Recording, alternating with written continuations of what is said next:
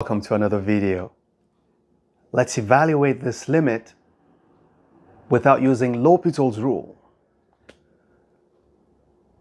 It's going to be easy and hard depending on what you know. So, now typically when you have something like this, I would tell you because this is finite, plug in 32 immediately. But obviously when you plug in 32, the fifth root of 32 is 2. So 2 minus 2 is 0 on top. And 32 minus 32 is 0 on top, under. So you have 0 over 0, and we cannot use L'Hopital's rule, so we have to do algebra. Now, the algebra is where it gets tricky, because there's something you will need to know unless you have another way. If we try to multiply the top by the conjugate, it's not going to get rid of the fifth root side. So we have to keep multiplying and multiplying. You have to do it 5 times before you can ultimately get that. So that's one option, which I think works, which at the end you will see was what actually happens. But I have another way to do this. Binomial expansion. Let's get into the video.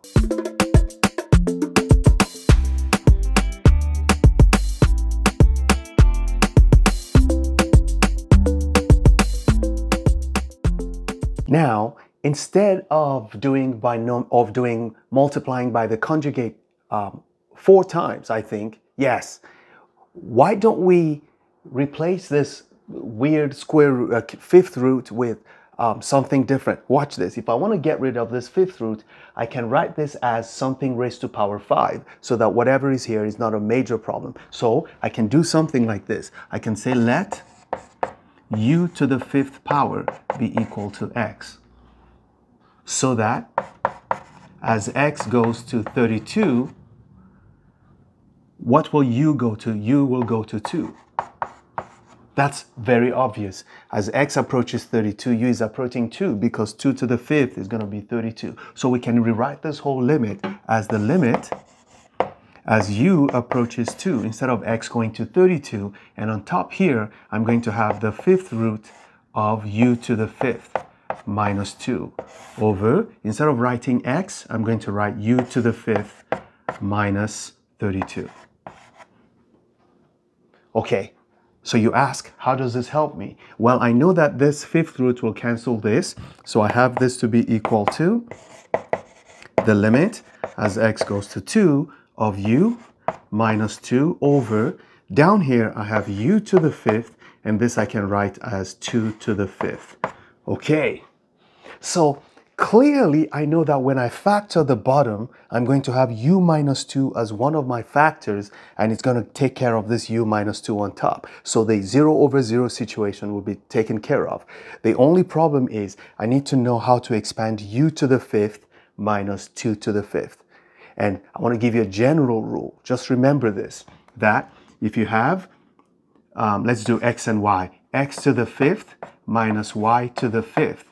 Your answer is basically x minus y. This is binomial expansion factored out on one side, but I don't want to go into that detail. But this is what you have, x minus y. Then whatever else you have left is going to be a bunch of pluses, no more minus.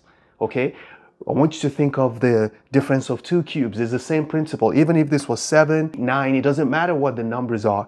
You're going to have, no, if they were not minus, if they were odd numbers. Okay, x to the 5th minus y to the 5th, it is x minus y multiplied by, you apply the binomial expansion, you're going to have, this is already x, so you have x to the 4th plus, the next time you're going to have x to the 3rd, but now you're going to introduce the other term, you're going to have y plus x to the 2nd, you're going to have y squared. So at every point, the sum of the powers must be 4. So what's left? We have plus x, then you have y cubed, and then you have y to the 4th. So you see, we have 1, 2, 3, 4, 5 terms. You'll always have 5 terms in the other one.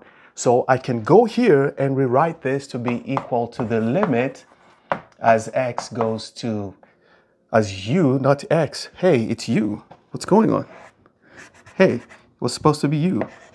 The limit as u, I'm so used to x, as u goes to 2 of, the top is u minus 2, and the bottom is now going to be u minus 2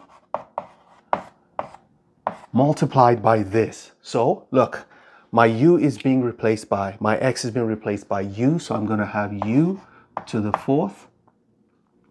And this is going to be u to the 3rd times y, but y in this case is 2. So it's going to be 2 times u cubed. So it's going to be plus 2u cubed plus, the next one is going to be 2 squared.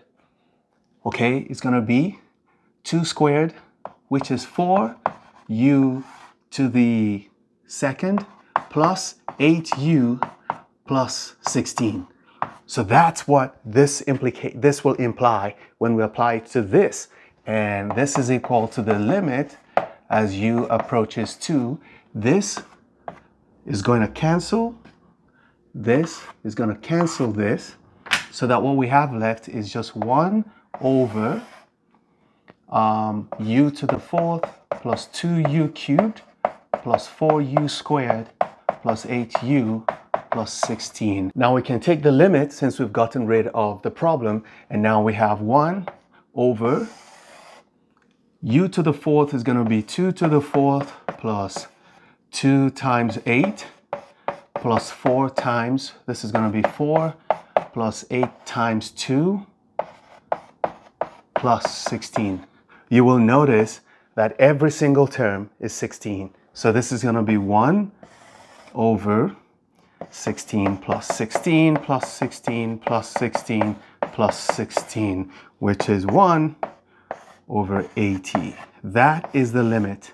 And if you check this using L'Hopital's rule, that's what you're going to get, evaluating it as x approaches 32. Never stop learning. Those who stop learning, stop living. Bye-bye.